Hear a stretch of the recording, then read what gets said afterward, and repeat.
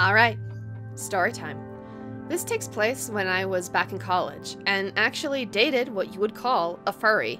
Now for those of you who don't know, a furry by OxfordDictionary.com's definition is an enthusiast for animal characters with human characteristics. In particular, a person who dresses up in costume as such a character, or uses one as an avatar online. Please note, this is not a video that is going to rag on the furry community. My ex merely was one, and represented the community poorly, in my opinion. Not all furries are like him, and it would be an injustice if I assumed they were.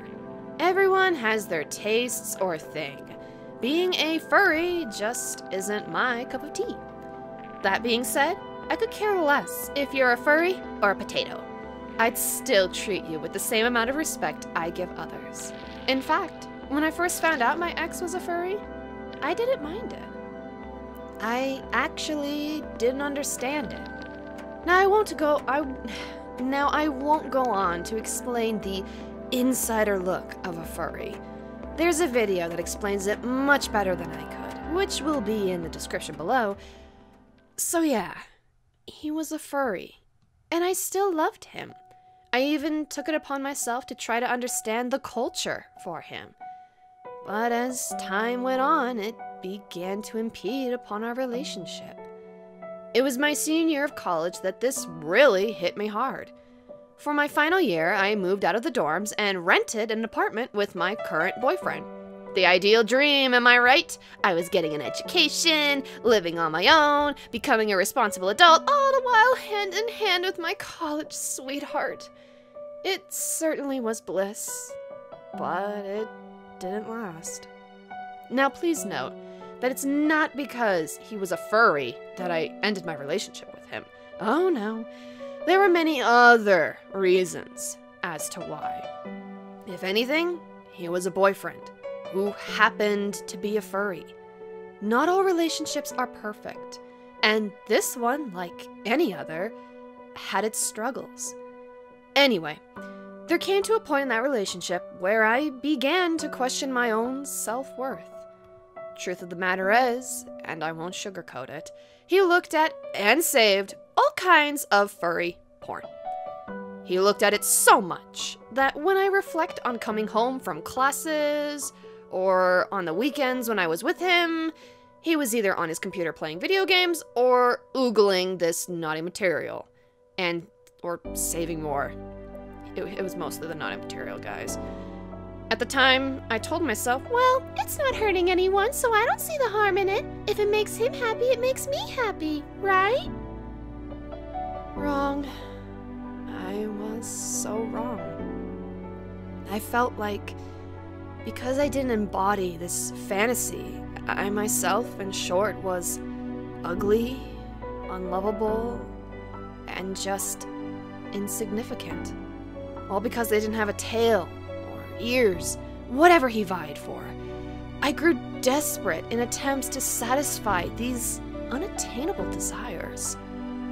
It also didn't help, and I'm all for honesty in a relationship, but at some point he had blatantly told me, I quote, "The way you do your hair or dress does nothing for me."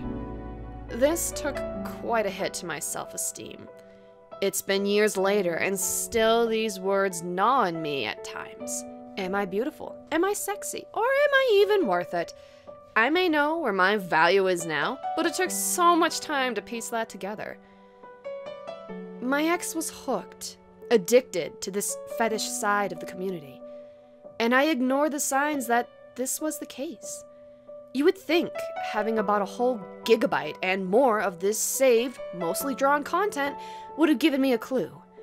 But when you love someone, you generally overlook things while gazing through rose-tinted glasses. In the end, it was one of many things that had driven us apart. We broke it off around mid-February of 2016, and I had to say that my college sweetheart was my most serious and hurtful relationship thus far. It had only hurt so much because I had loved him so much. This was a man I was planning to marry. We were planning to marry. But it never happened. Overall, if it weren't for the strife and tribulations of that relationship, I wouldn't be where I am today. I wouldn't have grown and learned more about myself than I ever could perceive a few years ago. One of the many lessons I had learned from this is that if you're in a relationship with someone, you should take the time to show them, to tell them how much you appreciate them for who they are. Whether it's the way they crinkle their eyes when they smile, or how they sound when they laugh, just down to adorable little habits you realize you can't seem to live without. Tell them that they're important to you, and you're blessed to have them in your life.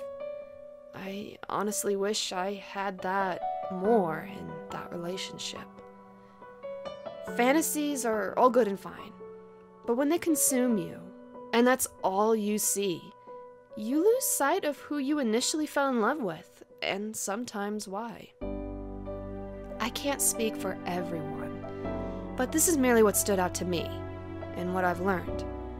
I want to believe that there'll be a day where I won't say his name so bitterly, or grimace at something that reminds me of him. But I'm not there yet. Deep wounds like this, that shake the very foundation of who you perceive yourself to be, haven't fully healed.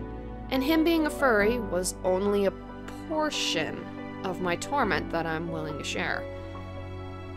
But, thanks guys for sticking with me. This was a rather difficult story to voice, as I have redone, re-scripted, re-recorded, even reanimated a lot of what I wanted to say. Eventually I realized there was no way I wanted to put this, except bluntly. My ex was a furry. I hope this helped any of you out there. If anything, you should never undermine your value just because it doesn't meet certain requirements to satisfy the other person. You have your own full-course meal and dinner to bring to the table. You're not a buffet where someone gets to pick and choose what they want or like out of you. Never second guess what you have brought to the table. They may not like everything that's there, but if they enjoy the server and the majority of what's been presented in front of them, they'll hold on to their forks and wait for that awesome, delicious dessert around the corner, which I hope is cake and chocolate. Anyway, that aside, like, comment, and subscribe for more future content, and remember, be awesome, be you. Akemi, out.